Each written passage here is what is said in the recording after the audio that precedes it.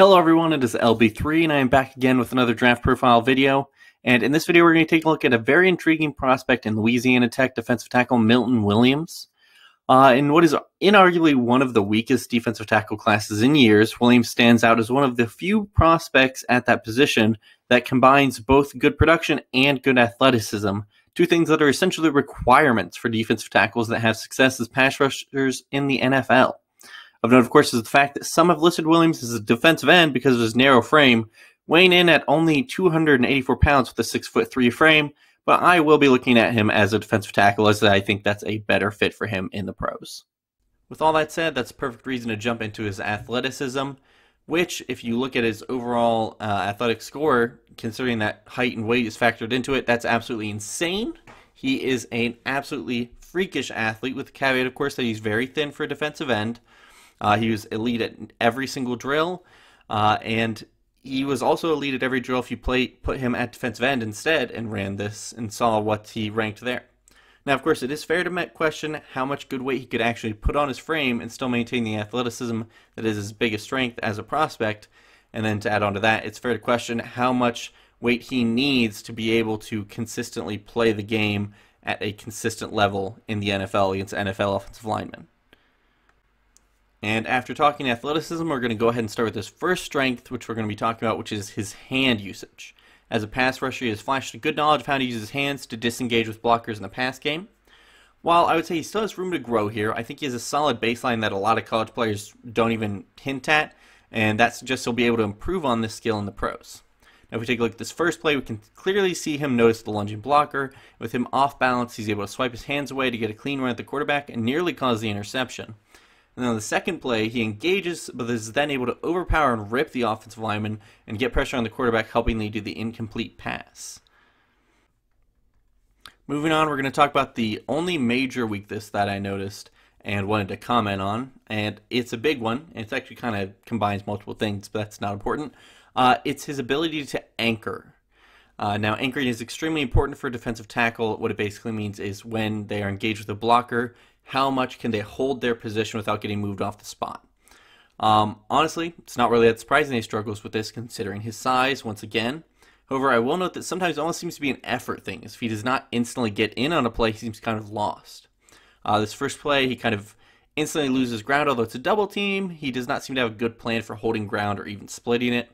And the second play, he's just easily shoved aside by the offensive lineman, and it's doubly worse in this case as the running back takes the hole that he actually vacated to run it in. I'm not sure if he got the touchdown, but still, that could have led to a touchdown, and I would put that play almost completely on him. The next strength is something that I hesitate to bring up because I don't like double counting athleticism, but it's his explosiveness on the field. I also want to call it more flashes of explosiveness, honestly, and that's why I actually put this in the strengths by saying I don't like doing that. It's because when you look at his tape, you don't see this explosiveness every play. And that makes the plays where he is explosive stand out even more and helps suggest that he has not even come close to reaching his ceiling as a pass rusher yet. Especially when you go back and then compare that to his athleticism, he clearly has room to grow out of exploding out of his stance and using his athleticism as a pass rusher.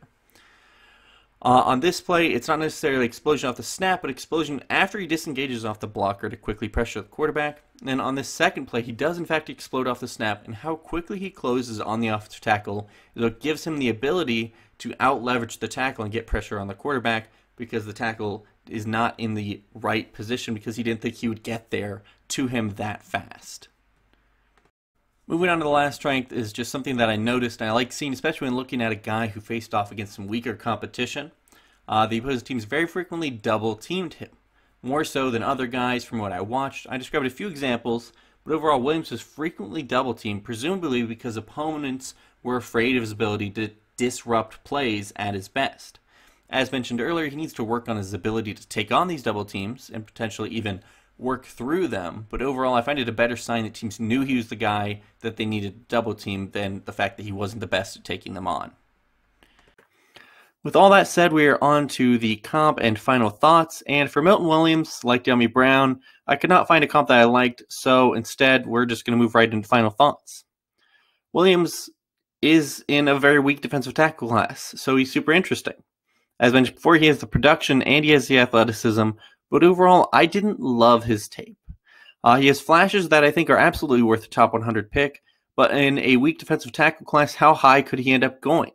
I've seen some top 50 buzz, and honestly, I would not feel comfortable investing such a premium pick in him.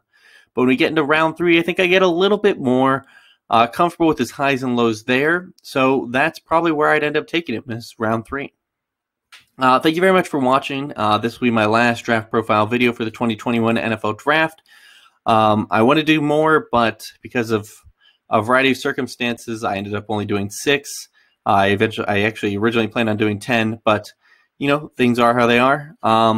After this draft, I actually have a really cool video that I'm working on right now that is a little bit different than anything I've ever done before, but I think is going to end up being really cool if I can do it justice. So definitely look out for that in the next few weeks. Thank you very much for watching, and I hope you learned something new.